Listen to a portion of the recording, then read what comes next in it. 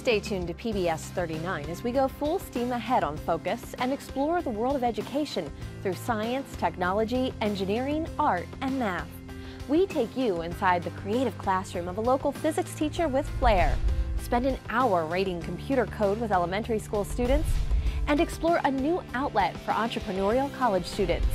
Plus, we meet an artist and instructor who combines geometry, symmetry, and creativity, and give our times tables a test with a math game created by a Bethlehem family. Stay with us and pick up steam on Focus.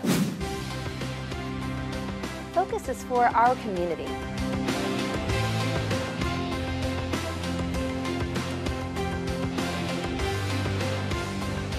Focus showcases the people, the places, and the issues that matter to you. Focus on what matters. You never know what you're going to see when you tune into Focus. Support for Focus is provided by Univest, Banking, Insurance, Investments, Fellowship Community, Continuing Care with Spirit, and by viewers like you. Thank you.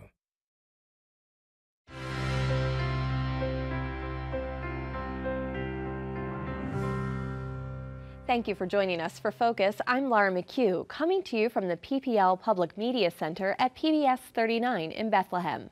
For the next few weeks, we're going full steam ahead on Focus to see how local educators innovate in the areas of science, technology, engineering, arts, and math. We start with a focus on science and a Parkland High School physics teacher who brings a special degree of enthusiasm to his classroom and his students. Remember the law of freely falling bodies. The feather.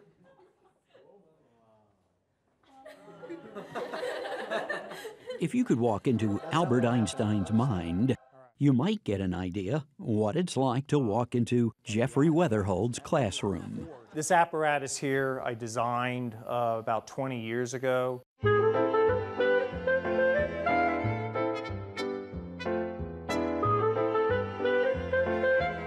Mr. Weatherhold is a very unique individual. He is someone who lives, breathes, and sleeps science. Parkland High School's Jeffrey Weatherhold has spent the last 30 years creating a fertile environment for teaching physics. It's kind of like if a tree fell in a forest. Mr. Weatherhold's class is certainly an interesting one, extremely unique. He has like roller coasters, he has vacuums, and he has everything. Everything to make physics fun.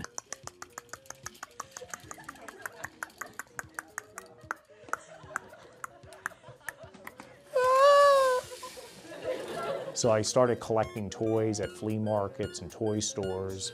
So I figured, you know what, I'm a toy collector, I'm going to start bringing in some of my toys. When I was freshman and sophomore, I also passed by his room, and I just saw his room is crazy, packed with fun stuffs. So if I hit the tennis ball like that... He began teaching in 1985 and has been bringing in his gadgets and gizmos ever since. I would say almost everything in there has a role in the classroom. Because where some people might simply see a toy... 1, 2, 3. Okay. Did you hear the first hit? Mr. Weatherhold sees a physics lesson. If you look at the ceiling of my classroom, I have lots of gizmos, many of them made out of Connects. In this case, Mr. Weatherhold has rigged up a contraption to keep his TV remote handy while demonstrating Newton's laws. We have rotation, we have equilibrium, so when I'm not pulling it, it stays put because there's a counterweight. When I put it back, you get rotation of the toy airplanes. For this AP Physics class, Mr. Weatherhold presents his version of a popular physics exercise called Shoot the Creature, which demonstrates projectile motion. It kind of shows no matter what velocity you launch the ball at, you always end up hitting the creature. Bullseye. Right. Mr. Weatherhold, an amateur artist who makes his own science-themed ties, goes one step further by showing one of his original animated videos to explain how he captured the creature. Let's talk about the physics. Without gravity, I would just have to aim directly at the creature to hit it. Bullet and creature fall together. Mr. Oh my, the creature's loose. Everyone get out of here. Oh no, oh no. Whoa, whoa. Mr. Weatherhold also takes old gadgets and combines them with new ones, as he did with his 21st century toy chimp and an old wind-up telephone. So rather than having the monkey run on batteries, you turn the crank of this early 20th century generator to operate this monkey. So I have energy that I got from the sun, and then that energy I can put into the chimp by turning the crank. A couple croquet balls and a hanger serve as an excellent prop for demonstrating Newton's first and second laws of motion. You know, as I'm walking, I might see a neighbor. Oh, hi, Elizabeth. How are you doing? I just drilled a hole in each croquet ball and took a hanger and bent it. So I've been using that for years. He picked that up from two physicists during a meeting held by the American Association of Physics Teachers. So that's what's really cool about physics, is the way everything kind of ties together. He really is passionate about what he does, and it's just about expanding the knowledge of science in every which way he can. If you see the study of physics as a set of boring laws created by eccentrics to befuddle the rest of us, you need to find a physics teacher like Mr. Weatherhold. His sense of humor is always there. It's dynamic. It connects the teacher and the students together, and that's the great thing about this class. Okay, all right, so here we go. And it's that magnetic attraction that puts Mr. Weatherhold in a class of his own.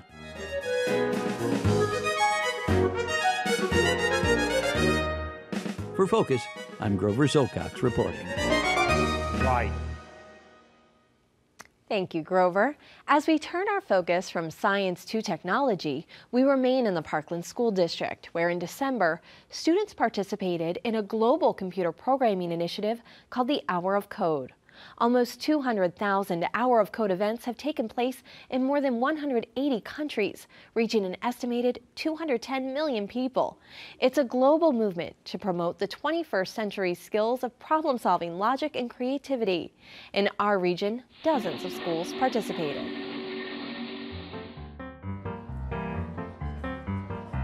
At this after-school activity at Fogelsville Elementary School, you can find hardwired produce and maze-running robots, along with dozens of kids practicing computer programming as part of Code.org's International Hour of Code. Hour of Code is a worldwide event. We decided that it was something that we wanted to bring into our school. We see the value of giving the children opportunities to explore coding, and it's really a 21st century learning skill that we want them to have to be able to go out into the workforce after they leave us. All right, let's see. So what we'll do is we'll go step by step. Organized by media specialist Samantha Edwards, Fogelsville alone saw more than 600 students participate in 1 week, many of them as young as 5 years old. Kindergartners can code? Well, yeah, they can. All grades were represented, and what was really neat is you can just see the excitement in their face that they were able to figure it out. A decade ago, who would have thought that kids as young as 5 are doing computer science, even at its smallest level? And so when we take a look at days like today with Hour of Code, we see kids problem solving, kids coding, and kids creating. And that really gets to higher order thinking, and that's truly what schools should be about. Creating kids that problem solve, that can create, can synthesize, can analyze, because that's what our world needs. In every nook of the Media Center, students tested their technology skills. And the best part about it is the Code.org program created it to make it kid-friendly, and the kids really bought into it.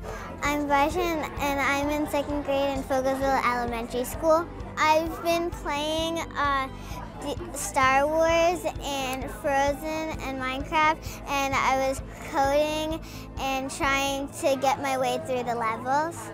Learning about technology is cool. And it's also really fun to do when your friends are with you too. I'm the State and District Digital Learning Director for the nation through the Alliance for Excellent Education, and we run Future Ready Schools. More important than my job, I'm here as dad. And so it's great to be here in a school district to see them offering opportunities like this for all children. All children, K to 5, have an opportunity to hop on a device and to learn to code and to learn to problem solve. about technology is fun and challenging because there's some hard parts and some easy parts, and you also have to work as a team. Congratulations, boys and girls, you made it through 1 hour of coding. But Mrs. Edwards and her students didn't stop after 1 hour. In our media center, we've created a separate section, and in this section, we have a makerspace. And we're really proud of all the STEAM-related activities that we have. As part of a pilot program for Parkland School District, students can choose from a dozen stations and a variety of creative technology tools. Here we have Rosella, and she's actually playing the piano on Brussels sprouts. While some students make music, others can create virtual stories using computer programs and even green screens. Score! While others, like Jason, can practice mechanics, robotics, and more. Left turn. His name's Mechanoy, and he can do a lot of things like move forward and dance. A few months ago, many of the students had little to no programming experience. Yet they recently placed in the top 10 in a national robotics competition, showcasing just how much they can learn in a short period of time. We're gonna try to make the ollie go through here and knock down the yellow brick wall.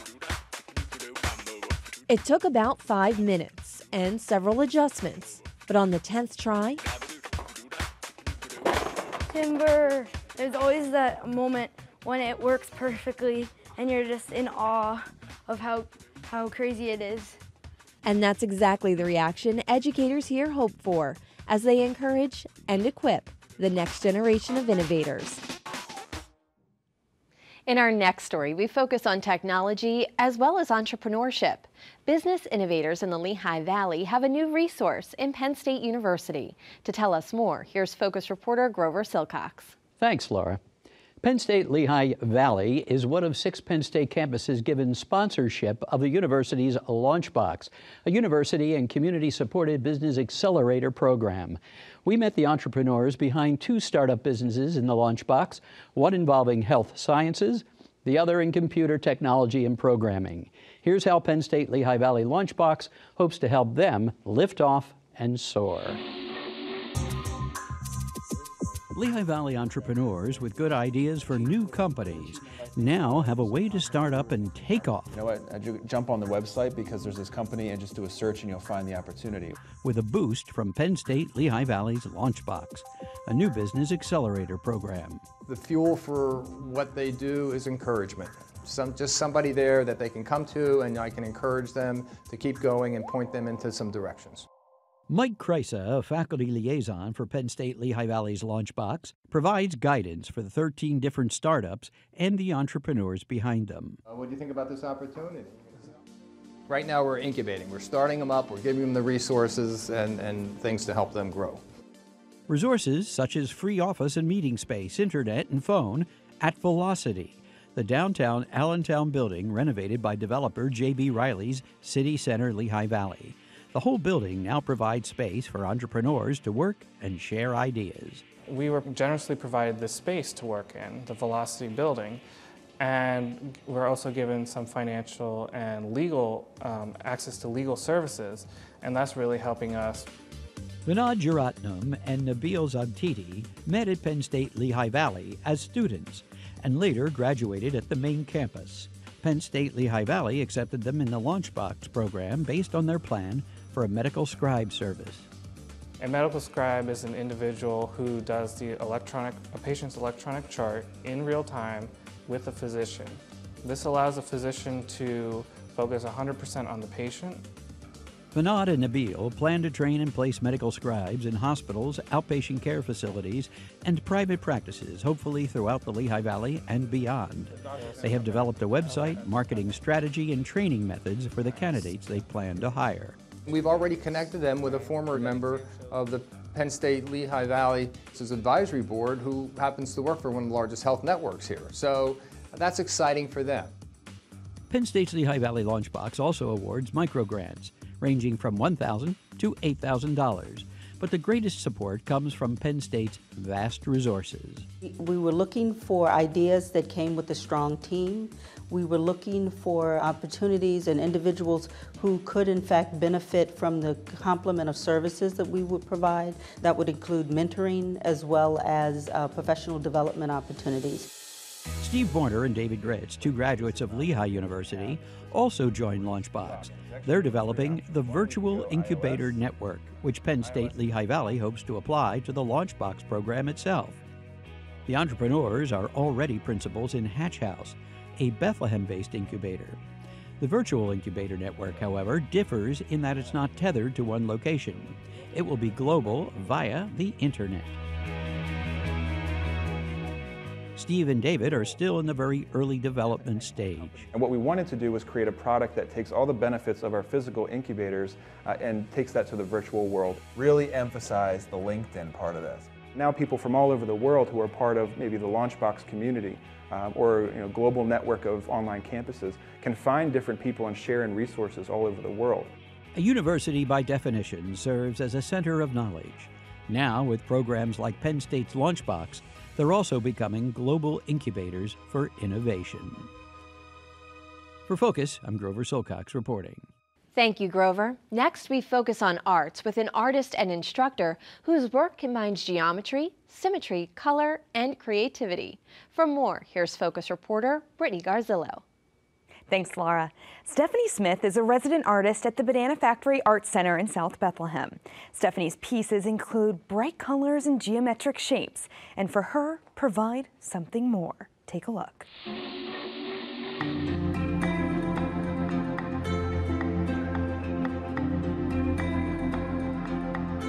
In her studio at the Banana Factory in South Bethlehem, resident artist Stephanie Smith puts pastel-colored artist crayons to paper. I am working with some artist crayons, some bright colors over black paper to make a mandala. Stephanie starts her drawing from the center of the page and works her way outward, turning it as she goes. It holds the energy of the moment that it's being created in. In this moment, Stephanie freehands her latest piece of mandala art. Mandala is a sacred form of circular art that typically starts at the center and radiates outward in repeating patterns. They're primarily symmetrical in nature. For Stephanie, this ancient art allows for both self-expression and spirituality. I believe that doing anything that allows you to shut the mind off and bring clarity and a presence and a focus I think can definitely help as for personal growth and spiritual development. Stephanie, a self-taught artist from Bethlehem, says she's grown both personally and spiritually since she was first introduced to mandalas, also pronounced as mandalas, in 2007. The word mandala, it's a Sanskrit word, an ancient Hindu language that means whole. And so it's loose, like some people say whole, they mean circle. Today, she considers herself a visionary artist. Visionary, not as in forward thinking, but visionary as in allowing myself to create for a higher purpose. Drawing and painting for a higher purpose, peace of mind. It's brought a certain level of peace to me that I've never had in my life. Stephanie's hand-painted and drawn thousands of mandalas, some more personal sketches, I did little phrases of where I was in the moment, like this when anything was possible. And others that hang in the halls of the Banana Factory. And so then everything that I kind of learned during the 8 months of creating this piece inspires the next. You know, each thing that you do as an artist, each piece inspires the next. Art is accessible to everyone. It's accessible to everyone to create as well as view. While some pieces may take only one sitting to complete, others take months. You're making an energetic declaration to the universe that I'm going to sit down and I'm going to do something that's going to have potential of further reaching benefits. Painting oftentimes without the end result in mind. I just sit down and allow whatever happens to happen. So it's very expressive at times. It's very therapeutic. It's very healing. Stephanie hopes her art will inspire creativity within others. I just want people to feel comfortable and non-judgmental about what they create. And that's why art can be accessible to everyone, because they don't need another voice telling them that they can't do something or that they're not good enough. Spirituality, to me, it's really about knowing yourself, because by knowing yourself, you know more of what's bigger than you. A message that comes full circle in every piece she creates. For Focus, I'm Brittany Garzilla reporting. Thank you, Brittany. To focus on math, Brittany Grover and I are now joined by a few special guests. Along with her mother and brother, Velvet Alvarez created a math game to help kids learn about multiplication. Velvet, we'll hear more from you in just a minute, but first we want to introduce some of our other friends who are here from Dunnigan Elementary School. Go ahead. My name is Stephanie. I am in 5th grade and I like math because there are many different ways you can work with numbers. All right, and joining Mr. Grover? Go ahead. My name is Jonah. I'm in 5th grade and I like math because there are so many different problems and so many different ways to solve them. That's awesome, Jonah. Awesome. And how about you? My name is Maleshka. I'm in 5th grade and I like math because I feel smart when I'm doing it. It's because she wants to be a doctor when she grows up. Oh, that'll be important. Well, we have a great team of people here who are actually going to help us play the math game. But first, we want to know, Velvet, how you and your family created this game. Sure. So I was young. I was probably in 8th grade of middle school, and my mom came up with this idea. She told all the family, and she said, I made something cool. We were all pretty kind of like, oh, what's this idea? None of us could have imagined that she would have invented a multiplication board game. So she went ahead and she grabbed flashcards and she started drawing them out with a Sharpie. And none of us understood really what the game was about until my mom said, let's play. So we're all sitting in the dining room table and we're playing a game that we've never played before on flashcards. And we all were shocked with how amazing this was and how fun it was. So my dad said, why don't you patent it? So we went ahead and we started doing it, and it's grown to be our family business now for 5 years, and we really enjoyed it. So what do kids learn through playing the game? Yes, so there's many aspects to the game. So one of the main thing is they have fun doing it. So my mom really struggled during her years of school, and she thought there's got to be an easier way to learn your multiplication tables. So she said, I'm going to make it fun. And that's the whole point of the game. It's really easy to play. It's really easy to understand.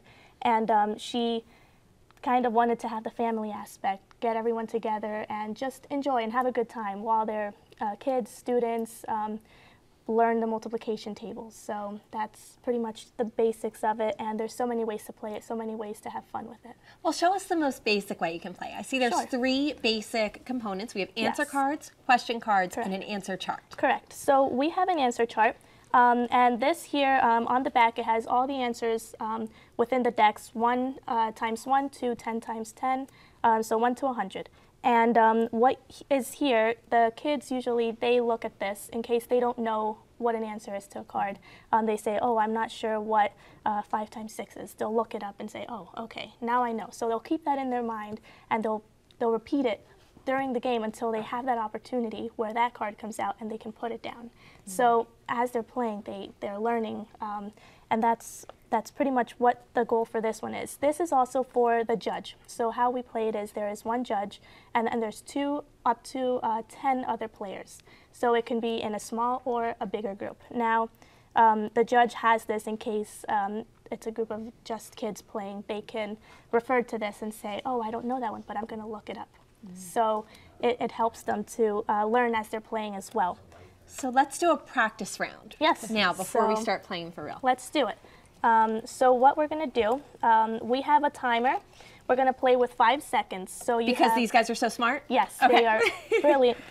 So we have 5 and 10 seconds. So we're going to play with 5. The 10 seconds is for students that are just learning it. So what I'm going to do is I'm going to put down the question, 2 times 2, and I'm going to start the timer.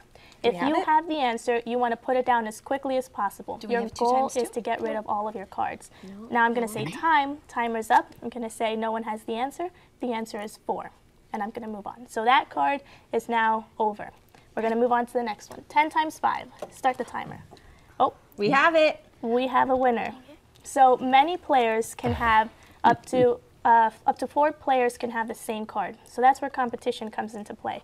So you want to be quicker than your peers. You want to be quicker, so you're competing against everyone. So we also developed a chart. I'm not sure if we can show it. You can show it. So we have a chart that we've developed, and it tells you how many possibilities of each answer you can put down. So for number one, there's 1 times 1. Only 1 possibility.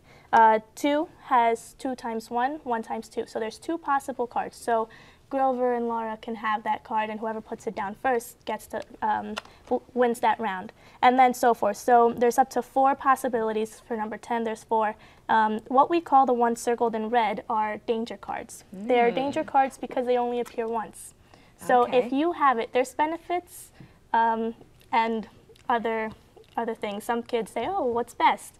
I say, well, it depends on how you feel about it. If you know that answer and you put it down, you're the only one during that round. You don't have to worry about someone else winning it for you. So the goal ultimately is to get rid of all the cards in your Exactly. hand, and when you answer incorrectly, you take not only back your card, but you also take back 2 more. Which is the punishment. That's why we have some always Okay. left over from the answer deck. Okay, well, we only have about a minute left. Can we play a hand real quick? Let's Can do we it. play Let's a few do it. times? Okay, Okay, ready, All Melissa? right, are you ready? Okay. So we got this one. Let's take it back just for now. Since that was just a practice round. Let's do another one. 5 times 10. Oh, 5 times 10. 5 times 10. Oh, we got it. Times. As the judge, that was a really close one. I think Brittany put it down first. Wow. Good job. So what was the answer, Steph? 50. 50. 50. You had Correct. 50 as well. Got it right All here. right, let's do 1 or 2 more. Okay, 10 times 6. Times 60. Good. Answer's Very correct. good. Wow. 5 times 6. 30. Good job. Very Time. good. That was great. 5 times 5. Do we have it? No, we don't have it. We got it. Good. You have a good deck. That do. was I have a good teammate. Yes, and that was a danger card. So only that team would have had that card. Yes, Oh, 25. okay. So And it's- 25 is one of the danger cards. And you see it written in English and Spanish. Yes, the game is bilingual, so families can learn their numbers. If they don't know the other language, they can play, and they'll learn at least a few things in the other language. Our family, speak both English and Spanish, so we wanted to pass on that and have everyone play with two languages. which Velvet, is great. thank you so much. You're We're very going to keep welcome. playing, Yes. but we'll see you next week as we continue our special coverage of STEAM education. Until then, remember to focus on what matters. Right, can we keep playing? Yes. Are you ready?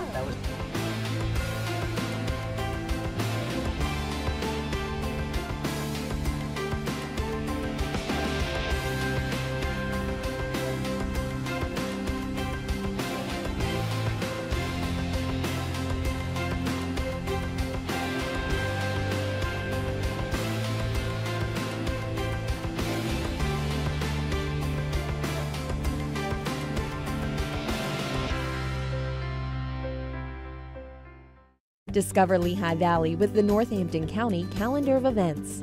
Bach at Noon is February 9th at Central Moravian Church in Bethlehem. Vanya and Sonia and Masha and Spike runs through February 21st at Pennsylvania Playhouse in Bethlehem. Chocolate and Romance is February 13th and 14th in Easton. And the Church and Chapel Tour is February 13th at 2 p.m. at Moravian Museum of Bethlehem.